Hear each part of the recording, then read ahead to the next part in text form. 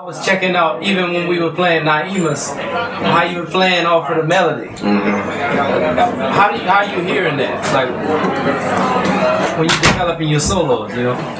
Well, you know what I see is that most guys don't follow their ideas. They just throw out a bunch of ideas, one after the other. So to me, it's just like you're a crazy person battling out the street with different ideas. You know, just talking, going from one subject to the other. Yeah, right. Like, you know. Oh, that makes sense. Yeah. So, but you listen to Wayne, you listen to Miles, you listen to Train, you listen to any of the great soloists. They develop their ideas. Their ideas go through the whole song, and so, and when they come to a better idea, then they go there. So by doing that, you don't have to think of a whole lot of shit. You're just following your one idea till you get to the next one, and you follow that, and so you're speaking in sentences, and it makes sense to people. That's bad. That's it. Yeah. That's the thing. It's profound because it can be complicated on a harmonic side of things, but for a layperson, they can follow that melody. They can follow it, yeah. And you could be playing some of the most advanced extensions of the chord, but if they follow that melody, they don't even. They don't know how complicated it is. Right. It's not complicated to them. Right. You know, so, but it seems to be. You know, I mean, it's a hard thing to do, but for me, it's you could. Some people solo and some people compose. If you're composing, you're thinking about. You're not just going to have any composer. They don't have a whole bunch of ideas in the song. You know, the song has certain properties. You got your theme. Yeah. And then you develop it. Sometimes you might have a counter theme, but that's it. Maybe two. Yeah. That's classical music way back there. But that all. I mean, that's where it all started. Because Beethoven, man, I've been studying Beethoven. Oh yeah. Beethoven's a motherfucker. Serious. He's like. He started this shit. Right. He did. Because when people used to go to see Beethoven, see now we think they went to see him, his symphonies and shit.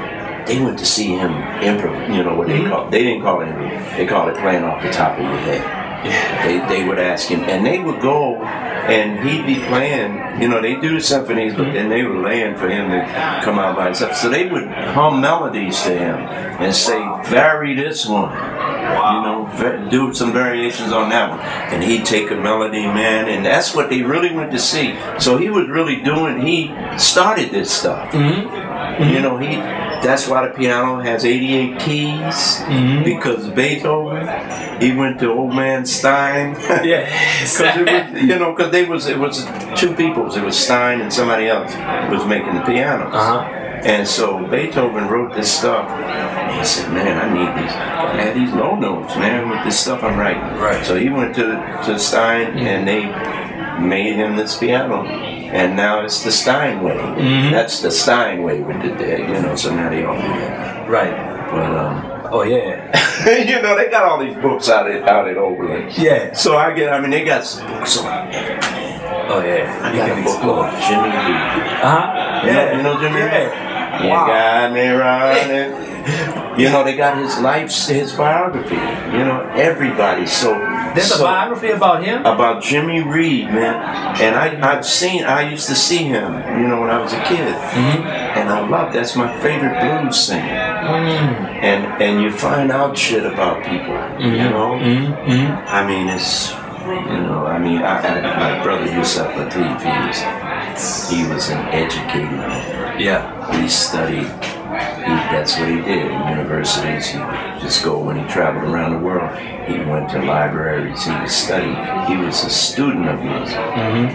That's the difference, you know, when you study music. You know, studying is different from practicing. Practicing is one thing. Study is another thing. You got, you know. You hung out with Yusuf a lot. Yeah, I met him really at a young age. Yeah.